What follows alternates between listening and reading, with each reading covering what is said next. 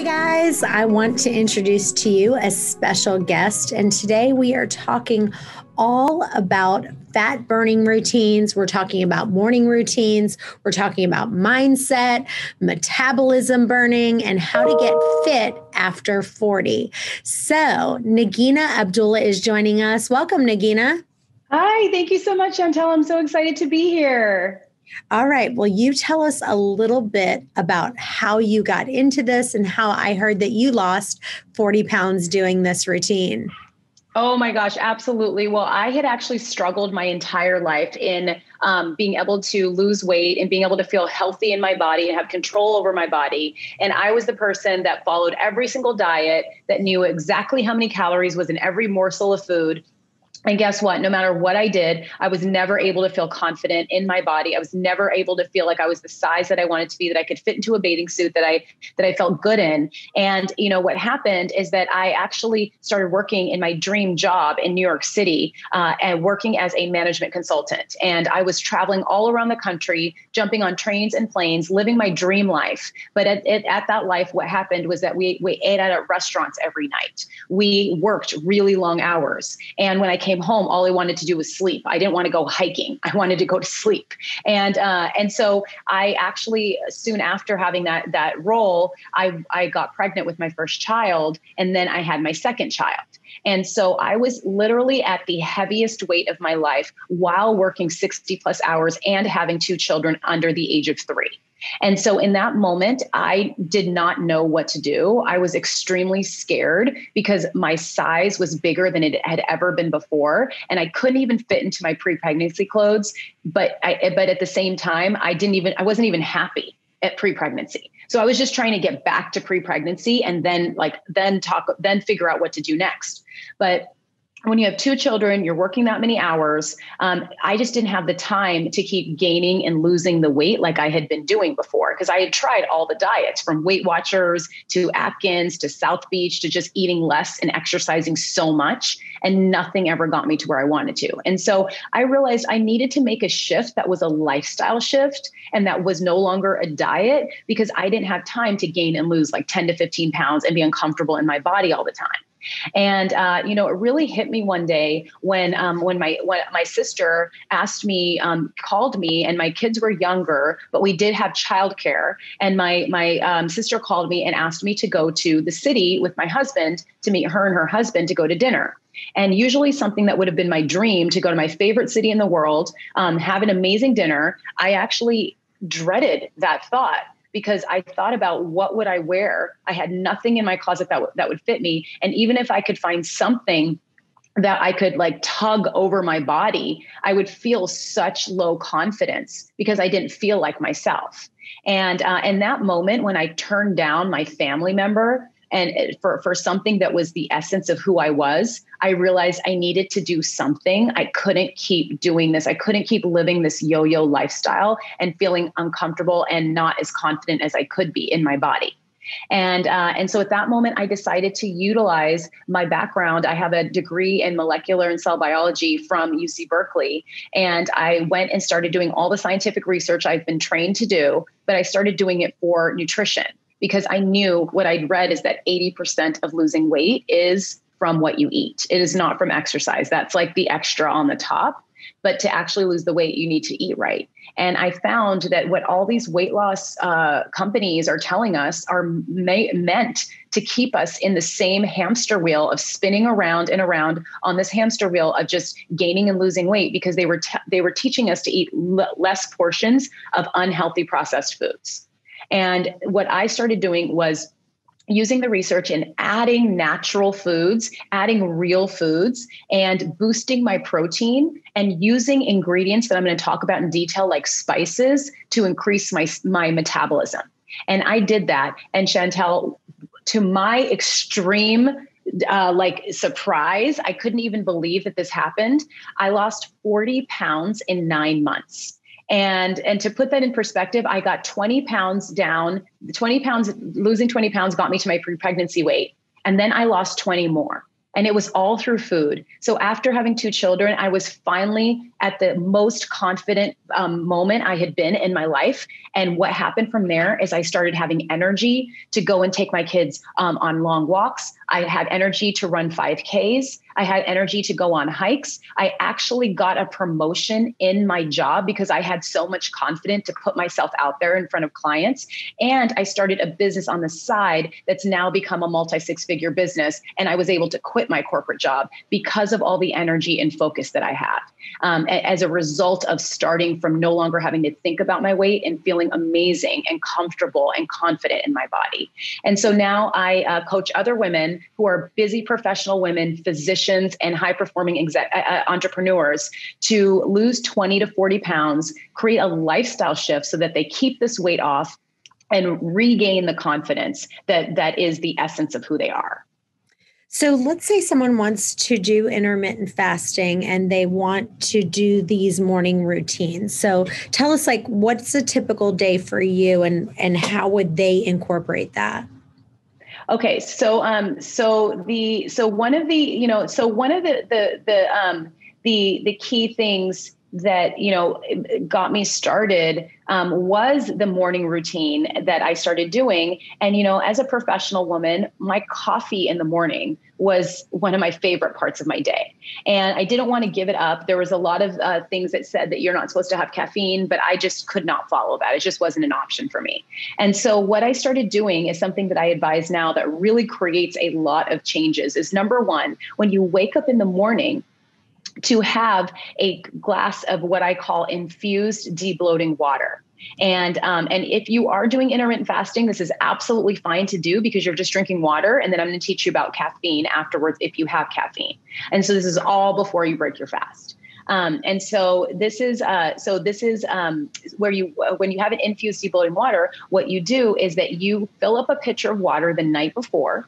You put in 1 lemon, you cut 1 lemon into slices, keeping the peel on. You put it in the water. And what lemon does is that it detoxes your body. So it helps you move. It helps you really, really just cleanse your body. And so by having that lemon in there, it's really amazing. The other thing that's happening is right now, because of coronavirus, we definitely want to focus on keeping our immune systems high. And 1 lemon has 30% of your daily vitamin C. And so it's really, really great to have that. So you have 1 lemon in there. Then you can do a variety of different things. I'm going to actually teach you right now my flat tummy water recipe, which literally women will tell me like 2 or 3 days afterwards. They're like, this is like magic. My tummy is flattening. And so what you do is you put lemon, then you put, you also add in mint, because what mint does is that mint helps you decrease overeating and it decreases your sugar craving. So right away in the morning, you have that. And then the next thing that you put in the flat tummy water is that you also add a little bit of cucumber. So you put cucumber, like you slice up 1 cucumber, and cucumber actually decreases water retention. So when you're drinking this water, it's helping you debloat your belly. That's why it's called infused debloating water. And that's why this recipe is a flat tummy water. And so when you drink this, all you have to do is put it's lemon, mint, and cucumber. Lemon, mint, and cucumber. And the other thing about this is that, when you wake up and you look and you open your fridge, because it's been infused all night, you get all of the flavors in there. You literally wake up and you feel like you're in a spa because you're like, it tastes so good. Mm-hmm. And you're like, you're not depriving yourself, which is one of the core principles that I teach. When you create a lifestyle transformation, it's never about depriving yourself. It's actually about loving what you're doing and enjoying every moment of it. And so when you wake up to that beautiful water, you know that it's flattening your tummy. You know that it's all natural ingredients. All you can do is say, oh my God, I want to do this every single morning. And you do. And so that is the start of the morning routine. The second part is if you are somebody that enjoys your caffeine, like coffee or tea, one of the things that's very common is to add high levels or some levels of creamer or some level of sugar in there. And so something that could be totally good for losing weight can start to now prevent you and block you from losing weight. Even if you feel like it's a little bit, there's other things that are happening when you're adding even a little bit. But if we want that sweet flavor, there's so many other sweeteners that you could use in your coffee or tea that are not spiking your insulin like sugar does and causing us to store more fat. And the best sweetener by far, number one, is to add cinnamon to your coffee. And when you take a sprinkle of cinnamon, you sprinkle it in, don't even have to measure it. If you really want to measure it, you could do an 1/8 teaspoon, but you really don't have to. It's just adding a pinch of cinnamon. You drink it. And what happens is that you get that sugar fix that you were wanting from sugar, but it's not spiking your insulin. So as a result, you're storing less fat. And secondly, you're curbing your sweet cravings because you're fulfilling those sweet cravings with something natural, which is cinnamon. And so doing those two things in the morning before you break your fast or before you have breakfast or your first meal of the day are going to absolutely help boost your metabolism, lower your sugar, help you store less fat, detox your body, debloat your belly, and you're going to feel amazing every moment of that. So that is 2 moments of the metabolism boosting morning routine. And those were some of the first ways that I got started. And it helped me move into the other ways that I can talk about more, which were more about like transforming some of my meals and my mindsets as well. All right. So let's talk about, so I got how you started. I love that. I kind of like the idea of that, having that lemon, and just like when you think you're hungry, having some of that lemon, mint, and cucumber water. So the only thing you're putting in your coffee then is just the cinnamon. Is that right? So that's a good question. And so it is that, if you're able to only put in cinnamon, it's great. But if you do like to have sugar and you just can't imagine having it without sugar, you have a little more desire for sweetness, a natural way to do this addition is to just have half of the sugar that you were having. So if you were having like half a teaspoon, or if you were having a teaspoon, have half a teaspoon of sugar and then sprinkle in cinnamon. If you were having half a teaspoon of sugar, have 1/4 of a teaspoon and sprinkle in cinnamon. That way you're having less sugar, but you're still getting the sweetness. And cinnamon, it tastes so amazing that it's going to make you feel really good. And see, I disagree. I think that with the sugar, if you have to, I would do something like monk fruit or a stevia for you to do a little bit of that. And then, but the people I see who have the best success, honestly, just mentally say, I'm not doing it. Like, I know so many people that can give a testimony that said they would swear they could not have creamer in their coffee. And there's 2 different ways that you can do it. One person just did a little less creamer, a little less sugar, a little less every day, and then kind of did, okay, after 7 days, I'm not having it at all. But the people who I see who have the best success are the people who just say, I'm not doing it. I'm just going to have it black. It is what it is. I'm going to like it and mentally do it. And those people, like for me personally, I could never imagine having sweet tea or a glass of tea without sugar in it. Now I could not have. So this is what I drink in the morning. It's actually hibiscus and green tea. There's not an ounce of sugar in there. There's no stevia. There's nothing in there. But I couldn't imagine having any sugar in there now. Like, I think it's absolutely delicious now. But again, it goes back to that mindset that goes, you literally just train your body to go, I really love this. I mean, I love that. That's definitely like a great way to do it. And so, when you're talking about the sweeteners like monk fruit and stevia, those are absolutely like when we actually just did a study of the best, like the best to the worst sweeteners. And so cinnamon is the best. And then you get monk fruit. And then stevia is right after that, very, very close to monk fruit. So that's actually definitely better. So, so I always focus on habit transformation and habit changes. And so if you're able to do something cold, of course, it's really amazing. Some people feel like they have an attachment to sugar and they're just not sure what to do. But if you at least can get started and step your foot in the door, then you're going to see it. And if you're able to just do it cold, that's going to definitely get you the fastest, best results. Or if you're able to use monk fruit or stevia as a replacement for sugar, and then also add cinnamon, that works really, really great too. So really taking some steps forward and getting off of sugar is the key and will transform it will transform your body. It's literally the key that helped me lose 40 pounds. I agree. I mean, I think for me, it's sugar begat sugar. And I used to have the mentality for me that, if I didn't deprive myself and I could have some sugar, for me, I've just gotten to the point that I say, I've just trained my body to learn that I don't need it in my life anymore. Because if I have it, the more I have it, the more I want. And I feel so much better without it. Why would I want to add it back in? It just doesn't make sense for me. Mm-hmm. So let's talk about lunch. So what does your lunch look like? What does your dinner look like? And how are you kind of combining your food so that your metabolism is rocketing? Oh, absolutely. Okay. So now I have created what's called the tested and perfected fat burning food framework. And this comes from testing and working with over 750 professional women.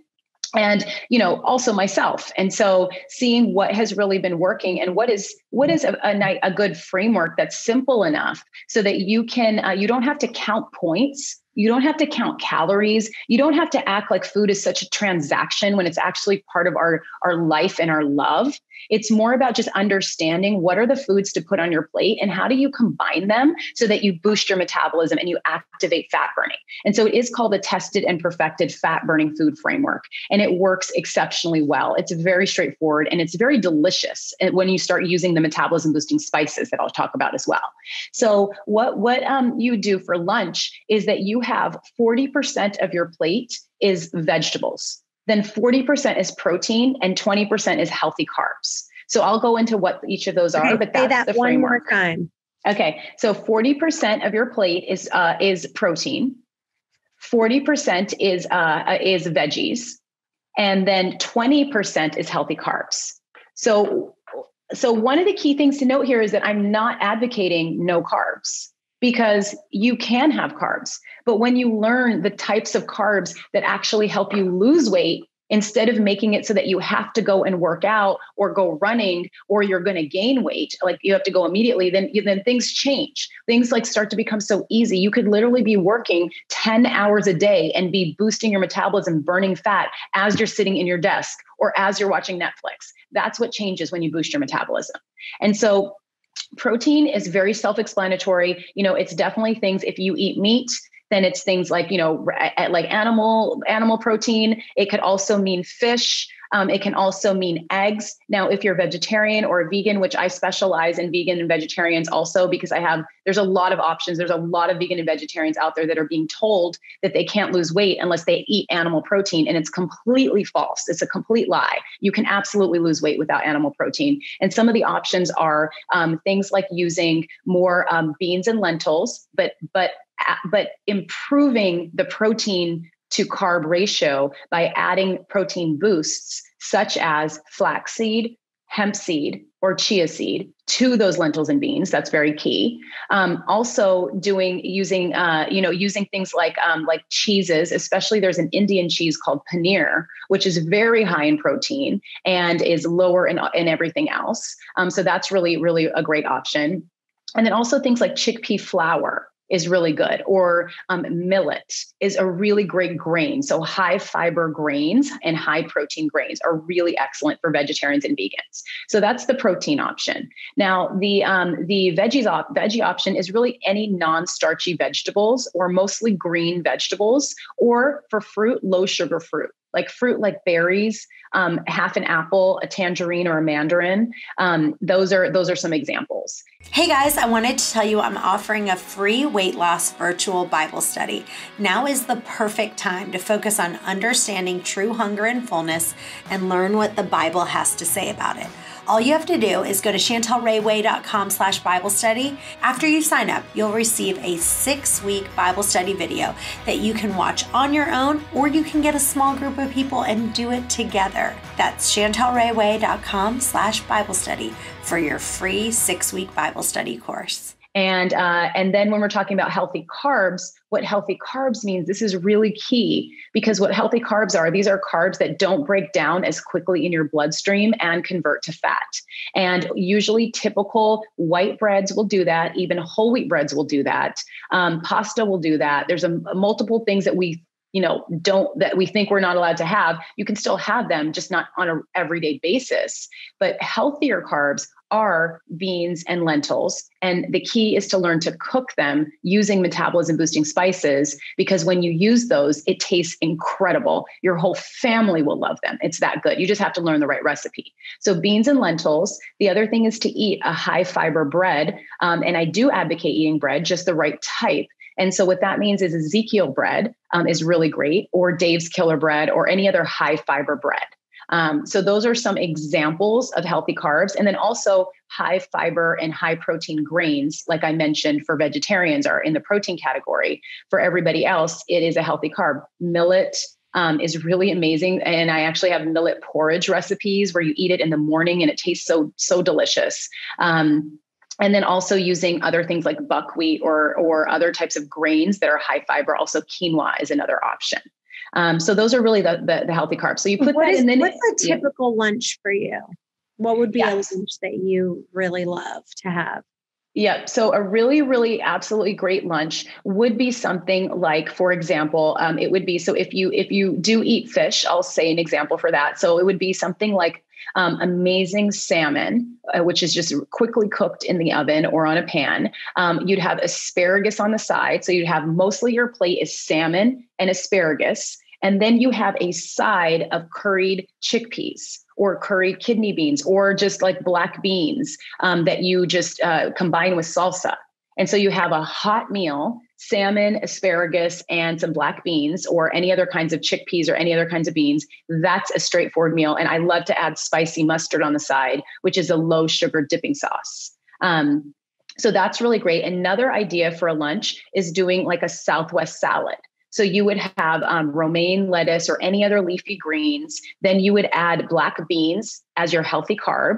And then as your protein, you would have, you could have like shredded chicken, you could have eggs, you could have, whatever protein you like. Or if you're a vegetarian, you could, or a vegan and you don't eat eggs, you could also do 2 tablespoons of hemp seed on that, which is going to give you a good boost of protein.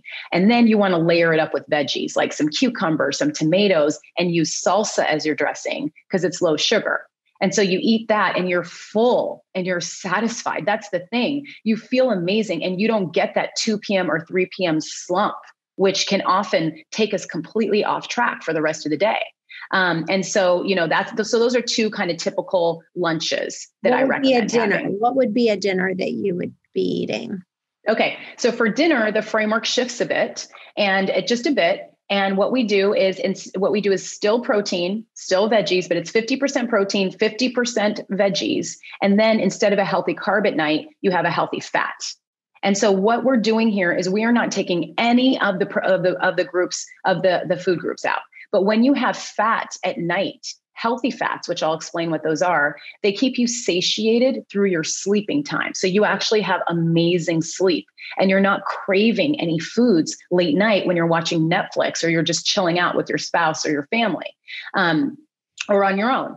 And, so what happens is when you have the healthy fat, you usually use either a fattier meat, like you would use something like chicken thighs, or beef, or you would do a leaner meat and then you would add half an avocado, or you would add like a nut butter, nuts, or you use a tablespoon of coconut oil. And coconut oil is the one that I advise actually the most, because when you use coconut oil, it is full of MCT oils. And what that does is it's really excellent for weight loss. It burns off your body while you're sleeping, but yet it still satiates you.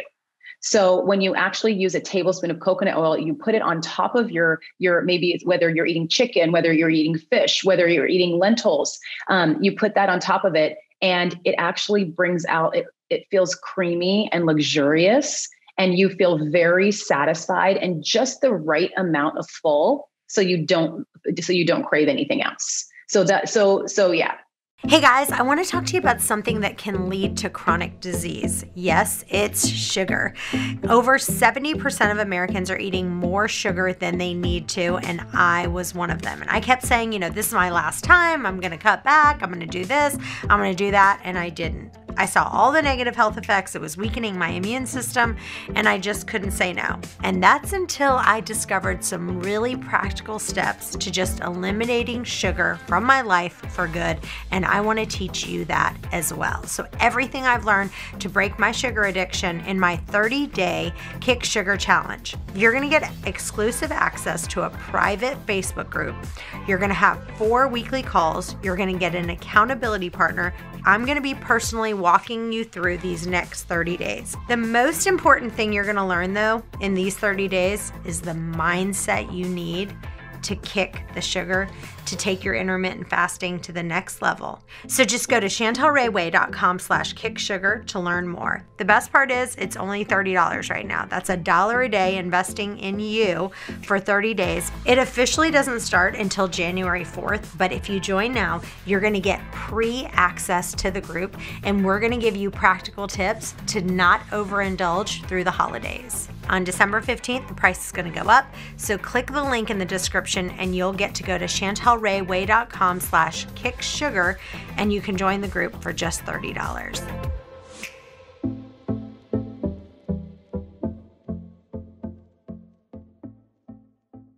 Let's talk about how to mentally get past eating sugar.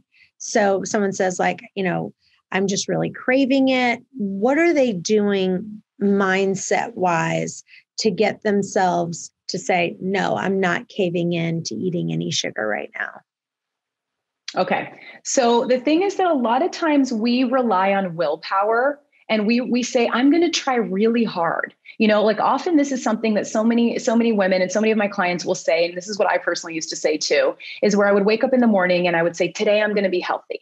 Today's the day. I'm going to do it. I have to do it. I feel so awful and I feel so bloated in my body and I can't even look at myself in the mirror. I feel so fat. I can't do this. And so I would start off with a great breakfast or a great morning or a great lunch. And then when it would hit afternoon, I would start getting those sugar cravings.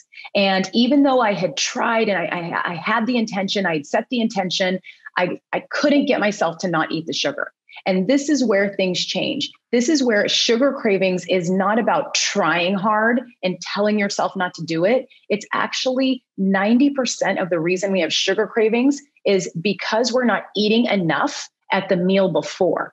Because we're not full and satiated at lunch, we're having sugar cravings in the afternoon. But when you eat, according to the fat burning food framework, or you eat according to, your own way of eating and you feel full and satiated, you will not have the level of sugar cravings that you had. Now, there's still a 10% that's left over if you fed yourself in the nutritionally correct way, where it's all about stress. You may be feeling stressed. You may be feeling emotionally like you need something, or you may be feeling bored, or you may be feeling like you need comfort. There's a number of different things that happen at different points of our day. And so in that moment, what it is about understanding yourself and not getting mad at yourself and saying, what do I really need in this moment? Am I hungry? Or do I need to shake up the day because I'm so bored from being on Zoom calls, or I need to do something different because it feels monotonous to be doing the same day, to be doing the same thing. And when you start asking yourself what you really need, then you start realizing that food is a Band-Aid and you still need something, but you just don't have to go to food for that, but you do need to go to something. It's retraining your body, retraining your mind that anytime you want that sugar, you're doing another activity. I think for me, walking is the great elixir for me, because if I really want something, if I have my walking shoes at work and I will literally go out for a walk, and when I come back, I don't want it anymore. Mm-hmm. That's amazing. Any other tips like that where you say, because are you eating any sugar at all?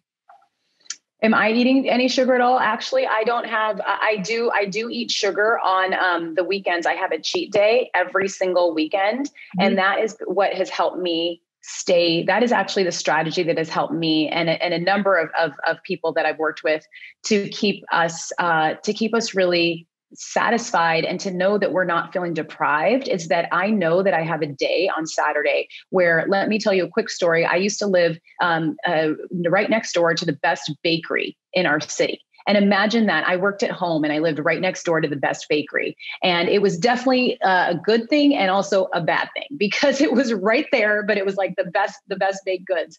And so we created a tradition in our family where every Saturday morning we would go and get our favorite baked goods from the bakery and bring it home and eat it. And my favorite baked good is a chocolate croissant. And the one at this bakery was out of this world. It's amazing. And so every Saturday morning, I would look forward to that. And I would have my chocolate croissant, or I would have it, when I was ready to have it. And I knew that, and that satisfied me. And the moment I had it, I was like, okay, I'm good. If I keep eating more sugar, I'm going to go down a spiral and I'm going to feel tired for the rest of the day. So allowing myself to have it versus completely cutting myself off has really, really allowed, that to happen. It has allowed that balance to happen. But really having a couple of things, like you said, walking, like other activities, understanding that you really need something, but it's something else. So just the habit of going to food doesn't have to be the only habit. You could break that habit by creating a new habit.